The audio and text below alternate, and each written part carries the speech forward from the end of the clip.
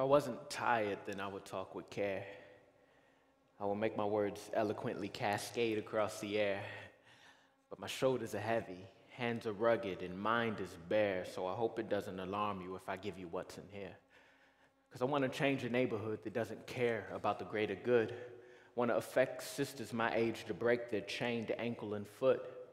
Want black boys who look like me to be able to grace TV without the title RIP or a jumpsuit and a jury. But folks, I'm tired.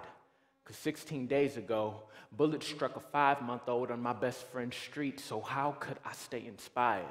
The same street my goddaughter stays on, and last month, 4 kids under 15 were all shot in Cleveland. Man, I wish I was a liar. Wish I could see hope. Wish my homies cared about their souls. Wish these kids had dreams to chase just as far as their hearts could go. Wish revival sparked a peace in our hearts with a vibrant hope. But every time I try, the brothers who need it tell me to go. But I won't quit until they stop. Till my age range, demographic, and my skin color realizes the purpose in life they got. Till dads come home and moms step up and kids change. This is a ministry my people need to see, because right now the cycle won't stop. Right now the gangs and guns and drugs are running like circus tops. Right now the hate and pain and shame is chaining with rusted locks. I know it's the system, but we won't change because nobody stops. How can we find peace when we're cool with the pain we got? How can black lives matter if black lives don't matter to black lives, and our brothers have black eyes and our sisters have black sides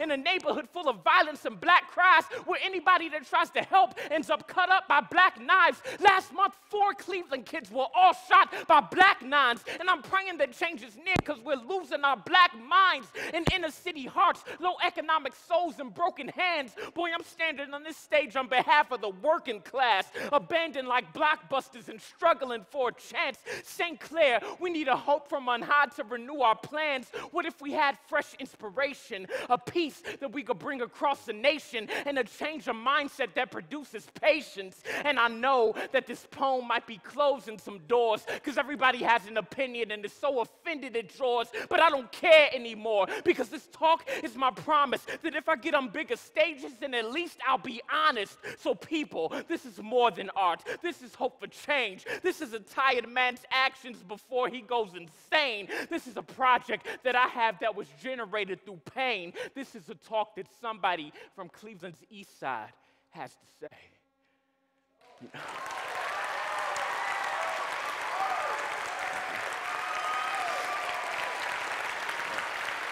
Thank you. Appreciate it. Thank you.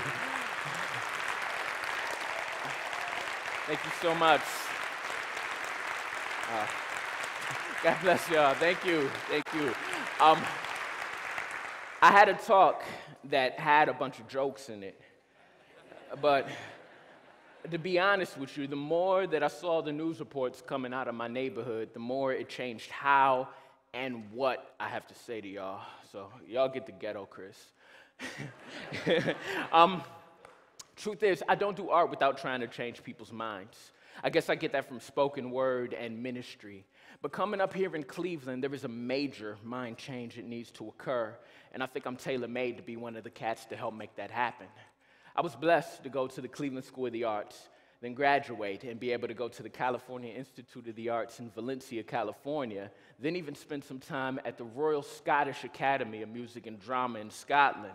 And I want to take everything that I learned back to the hood that I come from. I have a lot of ideas, but in lieu of time, I'll just talk about one. It's called If These Walls Could Talk. Now, a lie that used to be in my head was that nobody could ever make it from my neighborhood. I look around and I see nothing but abandoned buildings and dirty lots, and I think that nothing good has ever come from these places. But it wasn't until I left and started to research my town that I realized that that just wasn't true. I had no idea that the ground that I stood on birthed some of the greatest thinkers, leaders, and world changers that this past century has seen, and that the stores, buildings, and homes that were abandoned that I walked past every day were once the places that they had their dreams inside of.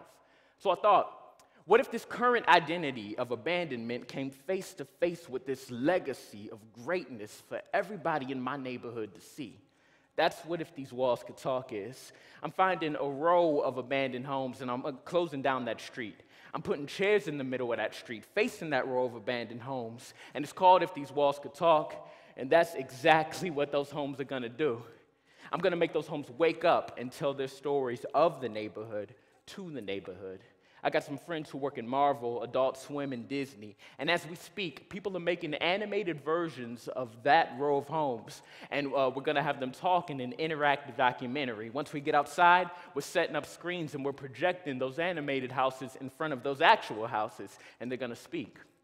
So, why am I doing this?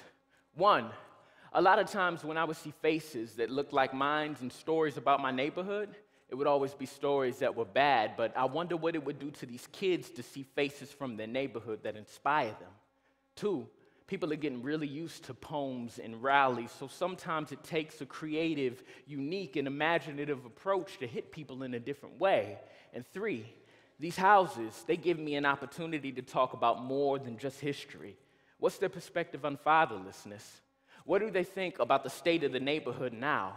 Those homes could be my new way of delivering the messages that I speak in poems. They could have a perspective on the violence and the murders that occur right in front of their street. I think the problems have always been the same, but I think that the tactics that we use in talking about these problems, those could be upgraded. I think that the allure of art, the approach of a poetic mind, and the creative solutions to community problems could begin to change the way that these kids think. And hopefully could throw a monkey wrench in the middle of this system that's made me sick for way too long. Thank you.